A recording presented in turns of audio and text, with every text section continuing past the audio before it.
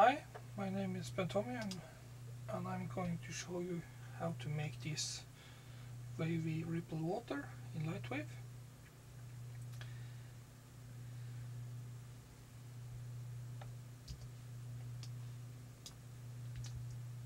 I'm going to modeler and I need to make these polygons. I take this away so you can see how I even done that.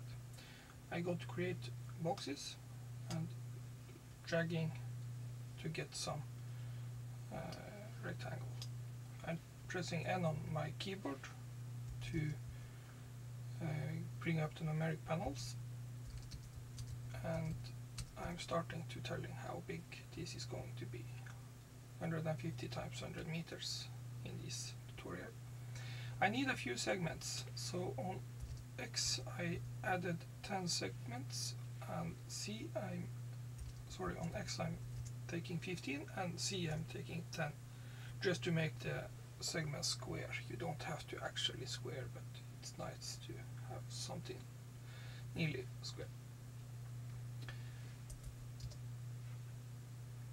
The next thing I need to do is to subpatch this, and I'm zooming in so you can see a little bit what happened. I press Tab on my keyboard to subpatch it, and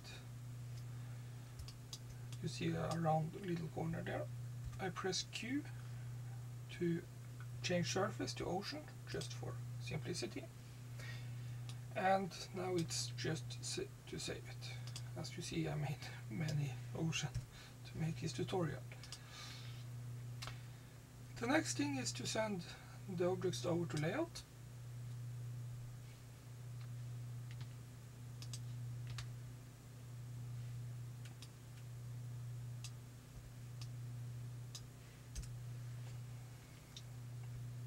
So here is my object. Try to get rid of this light so it's not disturbing. So I'm selecting this object, and as you can see, nothing special is happened here. The first thing to do is just P for object property, and under deform I'm going to add a displacement map. You can do this in Node Editor also if you prefer, but I don't see any advantage to do so, so I'm just doing it here. Otherwise, Node Editor is a fantastic thing to work with. Displacement map is making me able to change the height or the places of the pixel depending on an image or a texture. In this time I'm going to use procedural texture, and you can already see that it's starting to change here. Excuse me. The scale in this time is have a change to 500ths, and to get a little more heights I changing the layer opacity to 500, and you can see some small ripples here. And for now I'm going to leave this like this and go back to my camera, change the position a little bit. I'm going to Surface Editor, if I can find it here someplace, and I'm here choosing the ocean. The ocean is not difficult to set up. You need reflection and specularity and glossiness.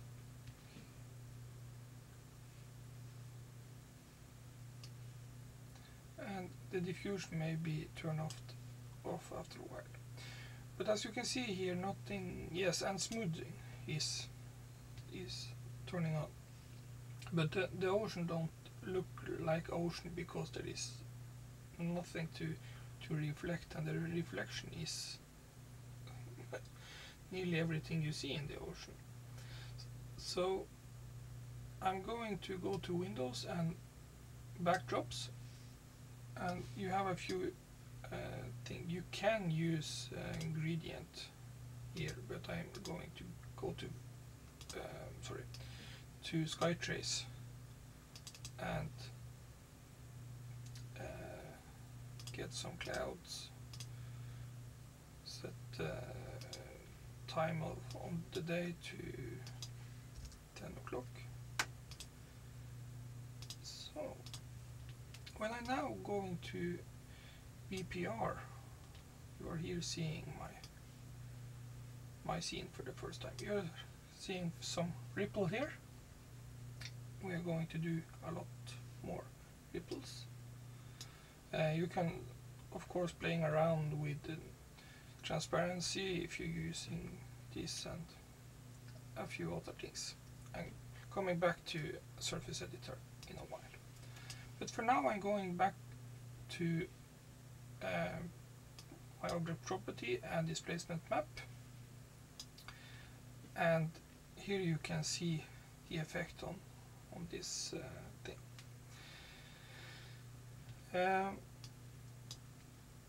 The next thing to do is make this I'll make an animation of this wave. As you can see, when I scrub the timeline here, nothing is happening at all. And one way to do this is on the position here. I'm going to press E, and this window is very large on another screen, so I try to make it fit here. And in my X position here, I'm going to add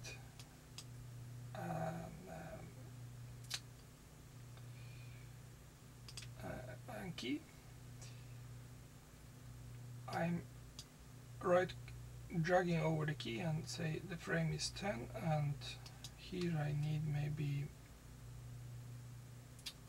say 50 meters.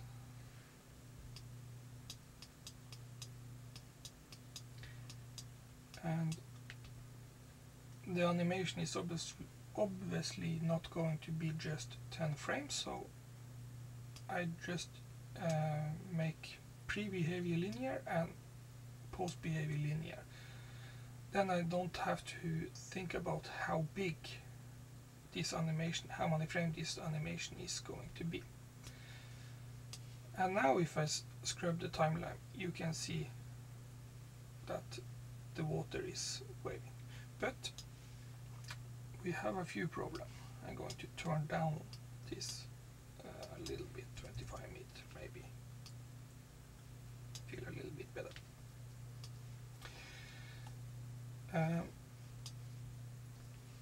If I going to animate these things for now, you see that the water is moving. It's not waving, it's just moving about the surface. And one way to solve this is go back to my node editor and add another layer. I'm just copying this layer and paste here. As you see, the first thing is that now my ocean is much harder, but it's still it's the same thing happening all the time. So what I'm going to do here is on this layer press E and bring up my graph editor, and now I can take this. I right click to select both. I offset them a little bit in time, and I'm also making this go a little bit slower, and this is making the animation a lot more believable. If I now scrap the timeline, you will see that the ocean is changing a little bit. I'm going to take down this opacity so you can see more smooth motion. I even going to add a third layer here. Oh, sorry.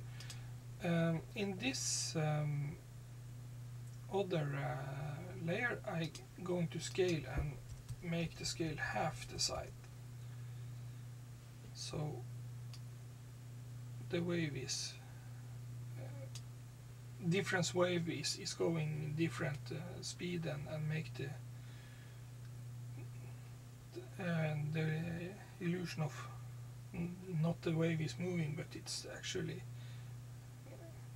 more waving in different direction and so. And in the last layer I'm using 10 meters, and here also I'm going on the opacity to maybe 200. And on the position here I'm going to graph editor, and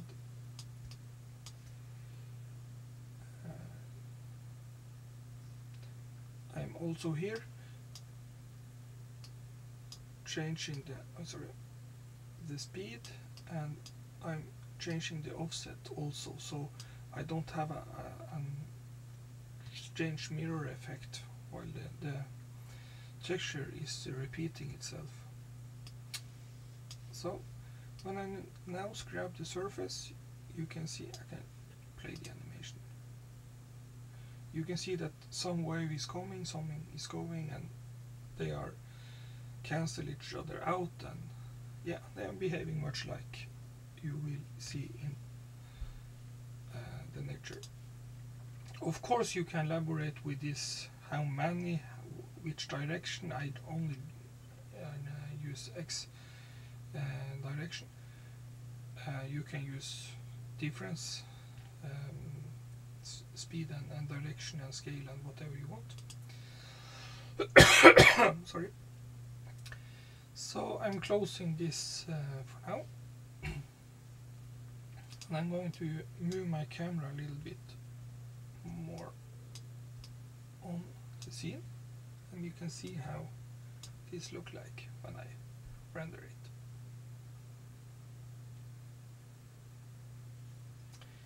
I'm going back to Surface Editor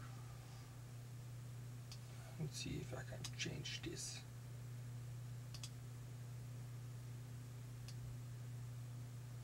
Maybe the color, so it's look more like water. You can of course change this diffusion if you think this is more natural. It's more right if you see that from the nature's side, but because I don't have any transparency here, I like to fake this by diffusion a little bit. This is a very nice water, not any wind, and the wind don't actually need to be in the mesh, but it can be.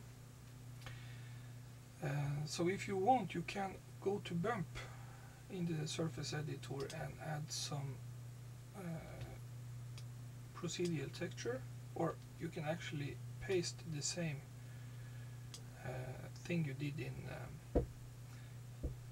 displacement map, but changing the scale here to maybe 1 meter.